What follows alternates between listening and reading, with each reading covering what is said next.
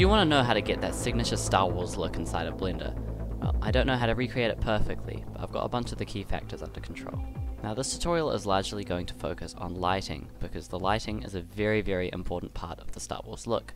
You can also see in this image how we've got the light set up quite evenly, so that we've got a basically divisionary line between the two sides of the face, where this is all red over here, and then this is all kind of white, and then we've got this orange accent that kind of like appears along this side and fills in here, and we've got little splashes of that over here too as well. But it basically just has your eye look at a bunch of different pieces of it, and it's got a nice symmetry. It's a safe option to have just symmetry like this. I find this extreme close-up to the face of stormtroopers and stuff like that very, very common within Star Wars films. For instance, stuff like this is a First Order stormtrooper obviously, but these kinds of shots are very, very common in Star Wars, and obviously my one's a lot more simple and just like flat on. Got this kind of shadow area here off to the side, and then it's split and very heavily contrasted with this area full of highlights, and that's giving us a very interesting tone. And we've got the starts of accenting over here, but you can mostly see it on these guys. We've got just this orange kind of rim light, which is going around and lighting all of these guys on the sides, and then obviously we can see the motivated lighting over here. We can actually see where that light's coming from, which is really cool, but you get the gist. Now, in order to create good lighting, an amazing starting point, which I'm sure that most of you have probably already heard of, is this 3-point lighting setup. So we're going to have the camera facing towards the subject. We are going to have a key light off to one side. This is generally going to be the strongest light of your scene, and it's going to give the base color and tone of your scene. Now this fill light over here is basically meant to cover all of the areas which the key light leaves in shadow, and you're basically going to get a different shadow or like alternate color on the other side, and that's going to be the contrast. There's going to be a contrast between the color of your key light and the color of your fill light. The fill light's going to be softer and a bit less bright than the key light generally as well. Lastly, we have the backlight, also known as the rim light, and this light's generally going to silhouette our subject, and it's going to give a bit of accent to the edges of the model. This is another great diagram here which shows a bit more in detail. You can pause the video if you want to have a proper look yourself. Alright, and how are we going to recreate this inside of Blender, you may ask?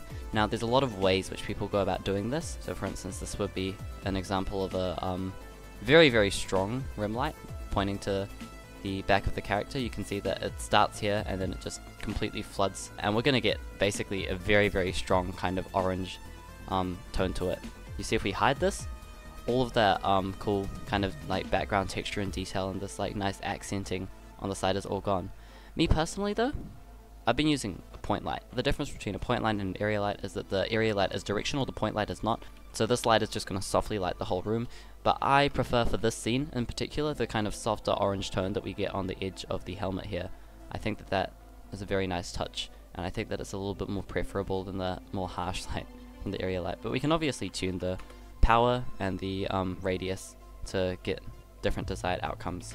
Now this is kind of our key light for the scene. This is a semi-powerful, completely white light, and that's basically giving us all of this kind of white light. You see if I remove that, it's all just gonna be gone, but this, yeah, giving us this kind of like white accents, dividing our piece in two here, which is quite nice. And then lastly, we've got this guy over here, which is our fill light, and this one's red, and that's giving us this red accent on the other side of the face. You can see if we remove that, it's actually a lot more subtle. It's the most subtle of the three lights pretty much always, but it's just giving a extra red hit to this side of the figure. Now another thing you'll notice is that there's very, very good atmosphere in a lot of Star Wars scenes. You've got, the air always feels very like kind of full and interesting, and a lot of the way that this light is being carried in this scene, which you want to kind of do before setting up your 3-point lighting, you're going to want to set up a volumetric around your scene. Now you see if we go ahead and hide this, we've got no light around the subject. We've still got the same nice lighting on the subject itself, but we want to add a volumetric, and that is going to do this. The light is going to be dispersed throughout the air. And now back to more atmosphere. I'd highly recommend dust. If you actually want a dedicated tutorial on how I do my dust for my shots, then I'm more than happy to make one. It's not actually way too difficult at all, and it looks quite nice. But essentially it's just a particle system which is instancing a bunch of little icospheres, and those icospheres have a sort of translucent texture on them, and then they just kind of float around erratically, and then we can use cool tricks like partway through this shot I have a turbulence field around here, and I've got the strength of the wind animated, or the turbulent. You can see all the particles start to kind of fly around a lot at this point. It's a lot more chaotic. Now there is also another method to lighting, and that is using physical lighting objects within your scene rather than the lights that come with Blender. And so basically we just apply an emissive texture to this plane, and what this is going to do is do the same kind of thing that one of these light panels would do in real life. We're basically just simulating a fluorescent plane inside of Blender, and that's going to give us much softer lighting. You can see what this is doing here. If I just hide that, we would be completely in shadow otherwise, but we're just getting this soft white accent and just like kind of lightly illuminating the side of this guy's face. And in this rough door model that I created over here for this shot as well, I've put some little light panels in here as well, and you can see that they have a really nice effect with the depth of field in this shot where they get kind of blurred out, and then the compositing will enhance that as well further. This is a intense version of that, but yeah, if I enable the compositor in here, we can get some awesome bloom and stuff going on. Animations are another big thing. There's not really much of recreating a Star Wars look, it's just a general thing, but having mocapped animations tends to work really well. I tried my hand at creating a running animation and it looks incredibly goofy. It took me like half an hour to make, and it just looks ridiculous. Now if you want to create blaster bolts for your scenes, like here, my favorite trick for this is to basically spawn in a stretched cylinder or kind of subdivided cube, just like this, and we'll just start with the 0 scale, and then we spawn it in, and then we just animate it to move in that direction very, very fast that you want it to go. And then if it's off camera, it doesn't need to move or anything, it can just kind of sit there. Bloom on top of it, it's going to be like a very bright blaster bolt that's coming out. That's going to be pretty cool. It's always nice to add some debris on the ground.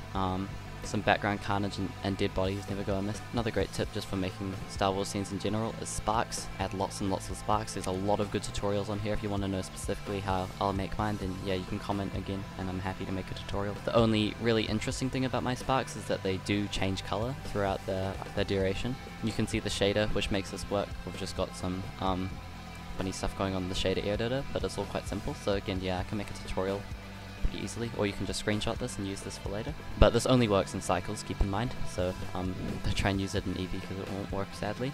This isn't really much of a camera or like shot setup trick, but I'd highly recommend you look into creating your own greebles. This is the simple setup that I have for creating these kind of procedural, just random details on the walls, and we can change this around quite easily, and like create different sorts of looks. That is really a lot of it, but yeah, make sure that you don't have surfaces too clean. Make sure that you've got some grits of normal maps, some displacement maps going on, stuff like that. It just makes everything look way more interesting. And please, just make your own models, even if they're just small, simple models like this little weird cylinder thing that I made here with some lights on it. Like, just go ahead and make some of your own models. Like, they don't have to be complicated. I made this little screen, and I used my own neon signs tutorial to create this cool kind of texture on it. And then some little buttons off to the side as well. And then I made this cup for my friend, and it has a little Yeezon logo on it as well, but that's just kind of off to the side.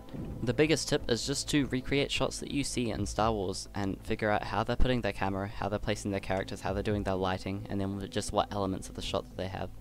I was planning on making this into a full short film, and I might still in the future if this video really blows up or something, but they don't usually. And just focus on creating those very Star Wars specific things, you know? Like for instance the very, very prominent Star Wars trait, this kind of like bullet hole glow on impacts. Like, it's a very subtle thing, but it makes projectiles in your scene just feel like so much more impactful than they would otherwise. Silhouetting is a very powerful trick as well, which I've kind of maybe a bit overused in this shot, but it makes this guy really kind of stand out in the middle of all this chaos. But yeah, just monkey see, monkey do. Take what you see, try and recreate it in Blender, try and fail multiple times. But yeah, that has been my Star Wars project, and I hope that this has been a useful educational kind of tutorial for you. And I'll see you in the next one, guys. Thanks for all the support. It's been Yeezon. Goodbye.